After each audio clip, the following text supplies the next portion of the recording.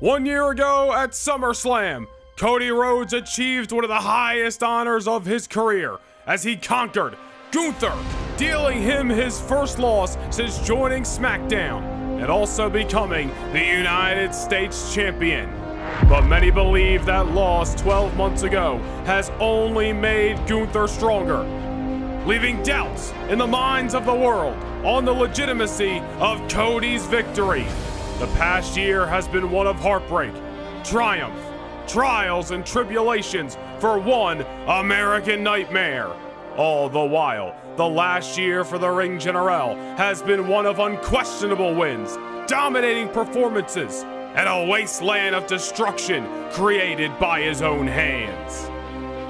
Who the hell is gonna stop that man? Since Gunther's SmackDown debut in December of 2022, he has accumulated a record that reads 32 victories and only one defeat. A defeat that still rings in the ears of the General, who is out to stomp out the memory of that night. August 17th at SummerSlam will mark 275 days as the heavyweight champion of the world for the Ring General Gunther.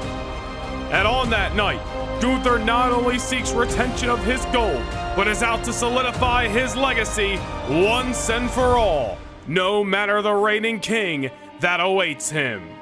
A date in Detroit for one Cody Rhodes marks the culmination of a year's journey through the highest of highs. Cody Rhodes is going to SummerSlam! And the lowest of lows.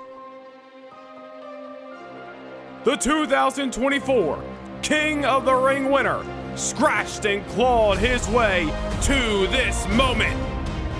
Rhodes and Gunther have done this song and dance before, but SummerSlam is no doubt the highest occasion of them all.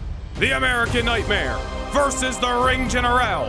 The King of the Ring versus the World Heavyweight Champion, Cody Rhodes versus Gunther in the main event at SummerSlam.